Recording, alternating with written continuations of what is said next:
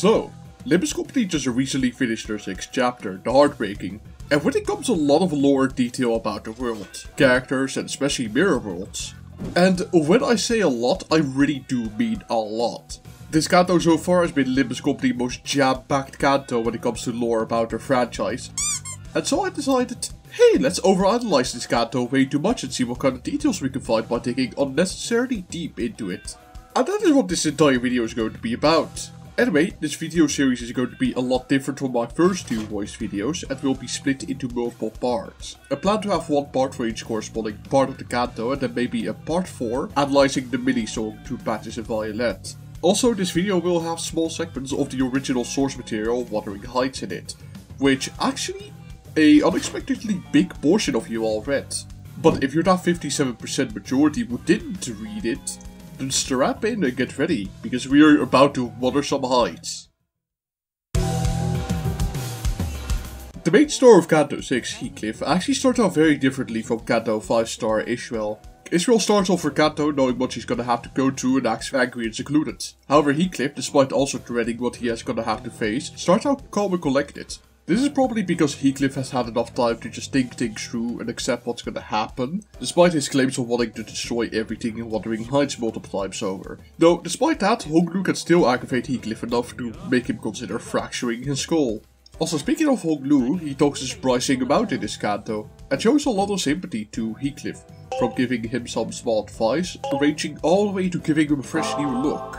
This is speculation, but he may feel sympathy for Heathcliff since they are both from a wealthy family and would know how important this is to Heathcliff. But really, he does talk quite a lot. This canto alone he has 55 lines and he has 249 lines in the entire game. So this canto alone accounts for about over 20% of Honglu's dialogue in the entire game, which is kinda surprising how little he talks. Anyway, moving on, the group sees a civilian getting beat up for having colored hat and shoes. This is cool and all, but can we mention how this guy genuinely chose the worst part of his clothes to give color to? Like seriously, a hat can be so easily stolen, and shoes as well if you're desperate enough, honestly. Anyway, in the very next cutscene, the sinners help out this hopelessly stupid civilian and have a small exchange. During this exchange, dead rabbits are name dropped by the gangsters for the first time. Though what's interesting about this is that it basically foreshadows what happened to the dead rabbits. And another interesting detail is that in the background you can see what looks to be missing people's posters, which is likely a direct nudge to the missing people subplot that hasn't been mentioned yet at the time.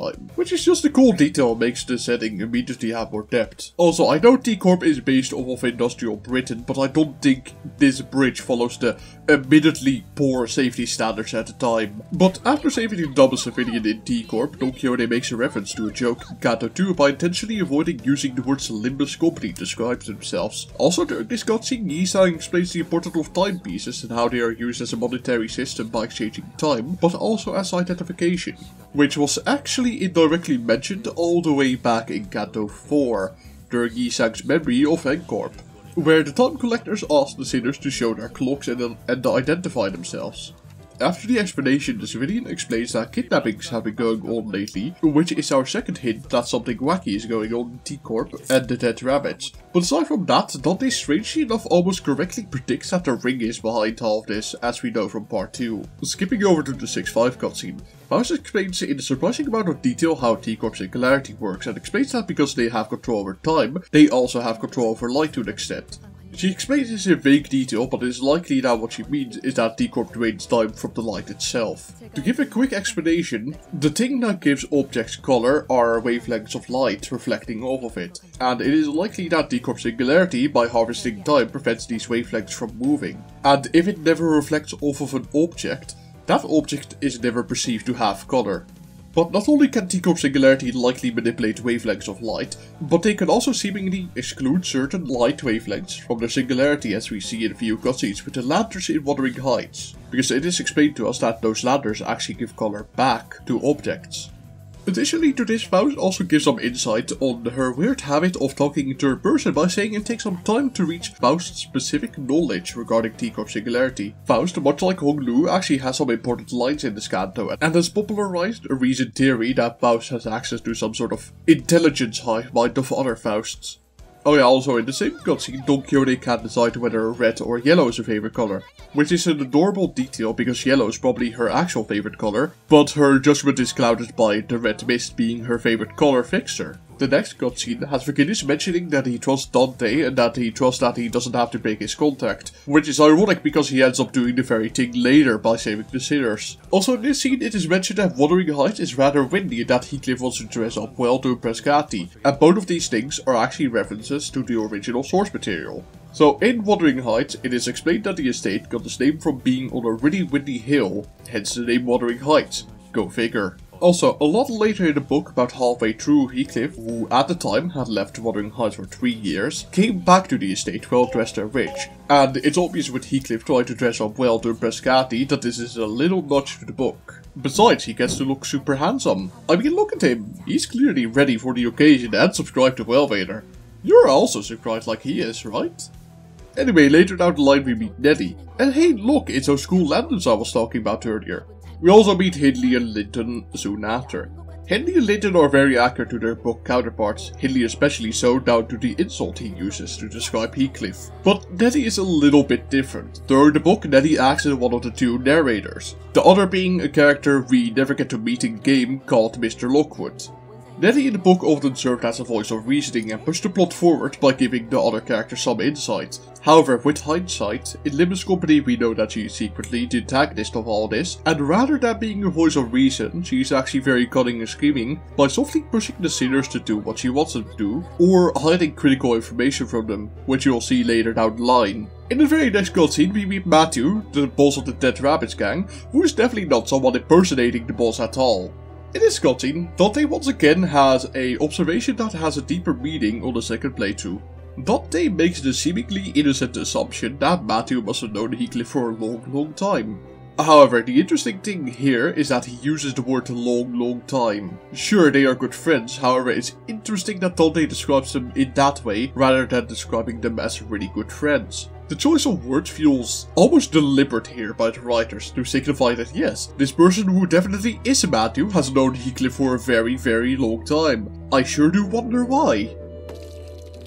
Not only that, Matthew also mentions a bar named Wolf's Fall, which is of course to build up Heathcliff's trust, but the name Wolf's Fall almost feels like an on-the-nose hint, considering that there are a lot of wolves in this canto that end up metaphorically falling. Very clever writing, to be honest. Oh yeah, also there's a beer brand named Heathcliff apparently, which I guess is cool. You know, since the bar went bankrupt in the story, do you think that there's a beer world out there where Heathcliff ends up coming back to T-Corp only to buy out the bar and start his own beer brewing business? Hey Portugal, can we get like a beer brewing identity for Heathcliff? Thanks. But anyway, moving on, the OV has had enough of the sinners messing around and have started the funeral rites. And funny enough, this is similar to the book, but not exactly. So in the book, Catherine did not die when Heathcliff came back to Wuthering Heights. Instead, she died soon after Heathcliff came back.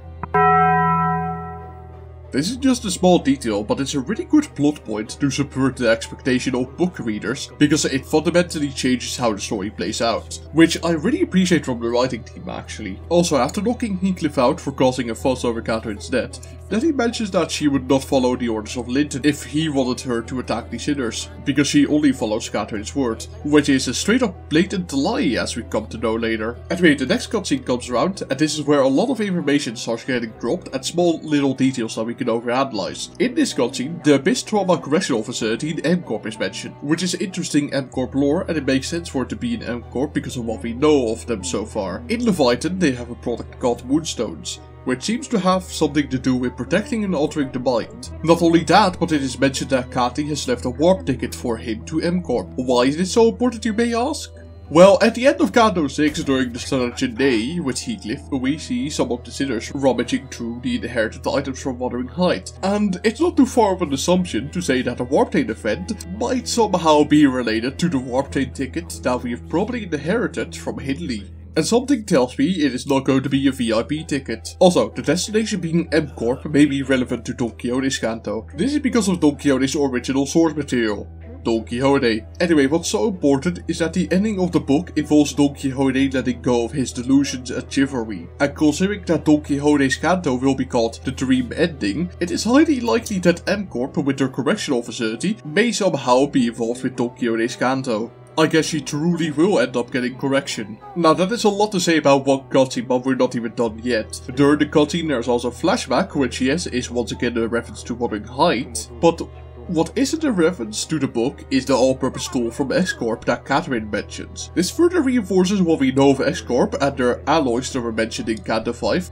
However, this is also a really clever hint about Catherine's ambitions about becoming an inventor in the future. Anyway, soon after the flashback is when the first lightning strikes and the sinners are sent to different parts of the manor. Nettie immediately mentions that everything looks different, and it is highly likely that this is all the effects of the golden bow occurring, twisting the place around them and causing strange architecture to occur. Since we have the hindsight of knowing that the golden bows are linked to the lightning, and this started to happen as soon as the first lightning struck. This scene is also where we're starting to see really tiny hints of Nettie's scheming. She mentions that this kind of trickery Catherine would do for fun sometimes, and raises the possibility to Heathcliff that Catherine can somehow be alive still. This of course is an obvious point to bring up from her position, but it also helps steer the sinners where she wants them to go. Additionally, Nellie in a small side tangent also mentions that butlers inherit their parents' career and contracts, which is a genuinely interesting concept that is sadly not explored any further. Though she does add that breaking that contract apparently causes the boo hunters to show up, which is rather strange considering what we know of them so far in Distortion Detective. The boo hunters only go after those who break a taboo. So this insinuates one of two things. Either the job is much more than just the boos, or that breaking a butler's contract is somehow severe enough to be considered a taboo in and of itself. Soon after this we get ambushed by Josephine and some maids. Also yes, for those who are wondering, Josephine is pretty accurate to how the character acted in the book. However, in the book Josephine is actually an old butler called Joseph.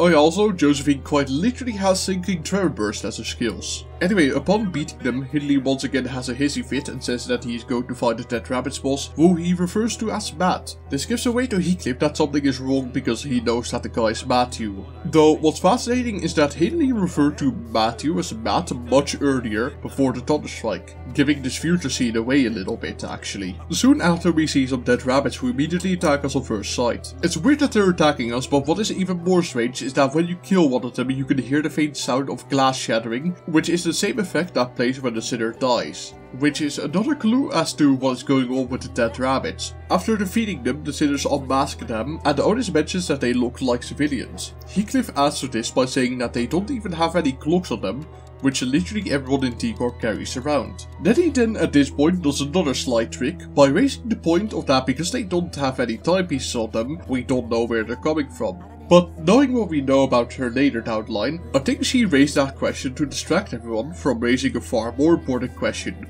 Why don't they have the timepieces on them? If someone took the moment to bring up the topic of why they don't have any timepieces in the first place, the sinners could reasonably come to the conclusion that these are cannon fodder sent after them to stop them in their track. At this point, we know that there have been kidnappings going on, the dead rabbits are not who they used to be, and ordinary civilians seem to be behind the masks. If the sinners found out that they were cannon fodder, then they could draw a bridge between all those points and figure out that the dead rabbits have been kidnapping people to use them as cannon fodder a lot earlier.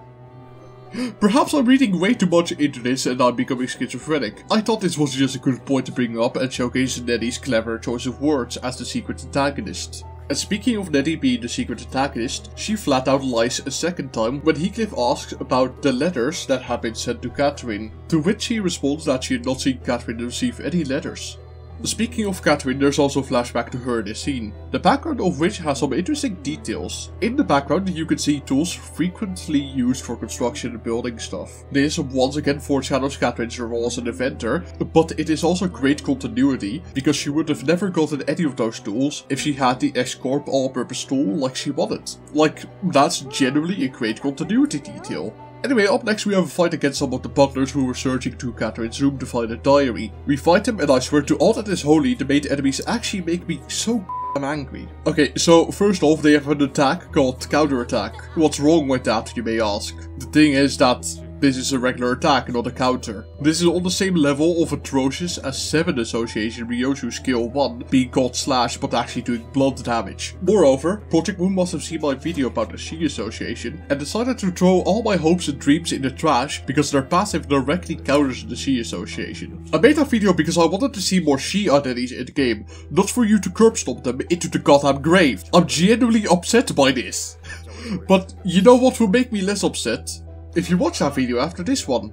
But don't go now though, I still have some more overanalyzing to do. Anyway, after defeating the butlers, it is revealed that they know that the dead rabbits are suspicious because they're supposed to be long gone. They also told us that they're here to find a diary and couldn't find it. But Heathcliff gets a flashback about where Cathy could have potentially hidden it and finds the diary hidden inside one of the pillows. Which is really ironic because in the background we can see that the butlers have torn open one of the two pillows. Which signifies that they either really suck at their job or are just really unlucky. Also, there's something I want to point out with this flashback. Do you notice anything odd perhaps? I'll give you like 3 seconds to figure it out. Okay, 3 seconds are over. Do you see it yet? Well, if you didn't, look at the feathers. They have color, so this means that Catherine has straight up paid for colors on each individual feather only to throw them away.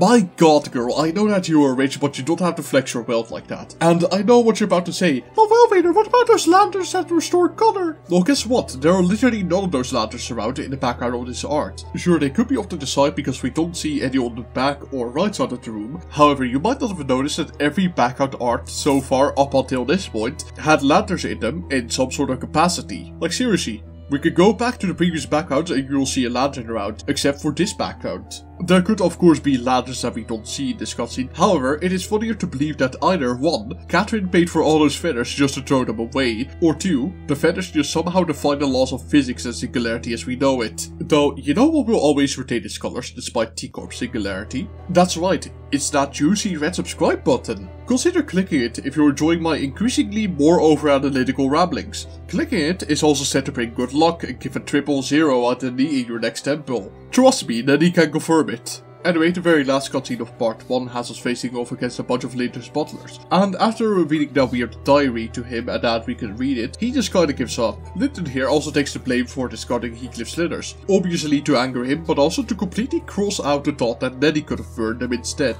Making her reveal as a twist villain later on more painful. Now that's cool and all, but Don Quixote mentions the existence of Fixer's Money magazine since their encounter with Siegfried. And personally I want to know more lore on that. Anyway, with that being done, we descend down the basement and go on to part 2. Now, originally I was going to do an extra section talking about the Battle Pass egos and their story relevance and meaning near the end. But this video is already getting way too long for what I usually do, so I'll be saving that for the other parts coming out in the next few weeks. Speaking of, you should watch those videos when they come out. And if you've liked the video, consider subscribing and hitting that like button, as it shows me that you enjoy these kinds of videos and want to see more of them. So look forward to more overanalyzing, such as the fairy tale that Earl King Heathcliff is based off of, and the mythology that the Wild Hunt is based off of. Also consider taking a look at some of my other voice videos if you really enjoy these kinds of videos. I actually really enjoy making this video in particular. I read the Wuthering Heights novel before Canto 6 came out, and it ended up being one of my favorite books of all time. And coincidentally enough, this Canto is also what made Limbus Company my #1 favorite game of all time, as some of you may know from my stream that I do with Axel. So in a sense, this video series is kind of like a love letter to Project Moon and their excellent team for making Canto 6 and making me absolutely fall in love with Limbus Company. Though, Project Moon, as much as I love you guys, I am still expecting my 300 lunacy for pointing out the inconsistency with the feathers in the pillow.